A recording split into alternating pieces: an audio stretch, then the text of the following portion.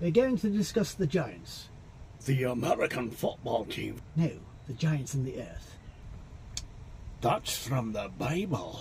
Surely it means the giants and the land. So what do you think about Philippians 2:16 and those under the earth? People living in Australia? No, dinkum. It obviously means giants and men living under the earth. Obviously.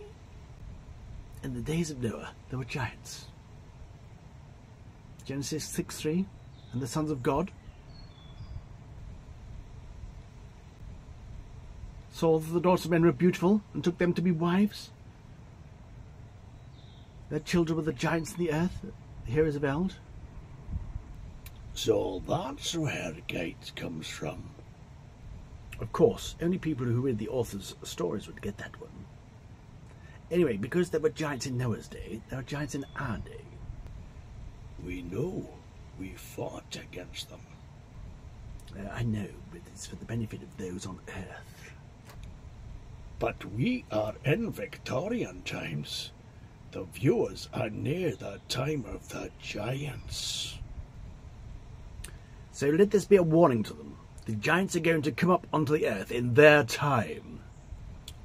Surely we have more important things to do.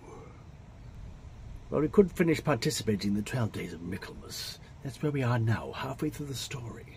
So let's refresh our memory. We've landed on a planetoid, somewhere in the science fiction dimension, and the planet of Thera. As we strolled along... Surely bumbled along.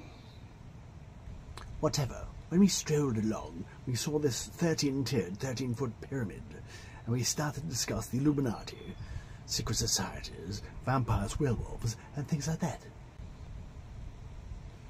Did we get to the bit where we saw the eye looking around and the goblin piloting it?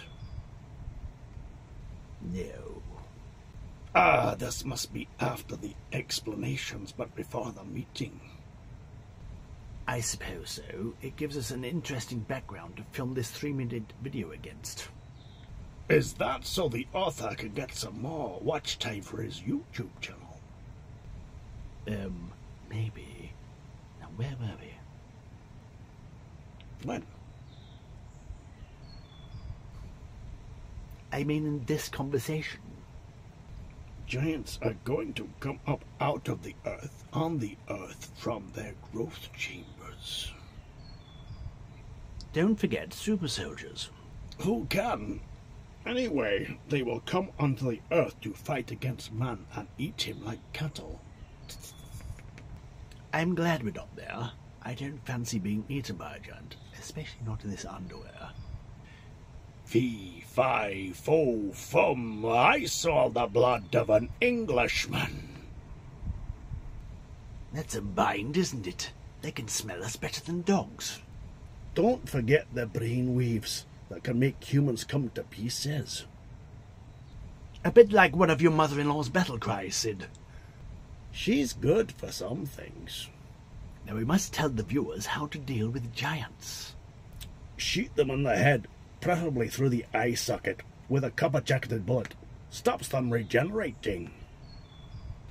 Well, that seems to be it then. Shoot them in the head, preferably through the eye socket, with a copper-jacketed bullet, and then they can't regenerate. Aye, that's right. Well, I think we've finished now, Sid. Say goodbye. Goodbye. Goodbye, viewers. My name's Arthur, King of the Brits. This is Sid, he's a little titch. We're part of the Arth crew, you see, but here on Thera, both him and me. Also big man, 7 foot tall, his name's Gunby.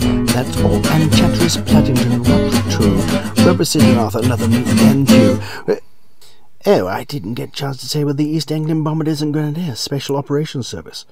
You fool!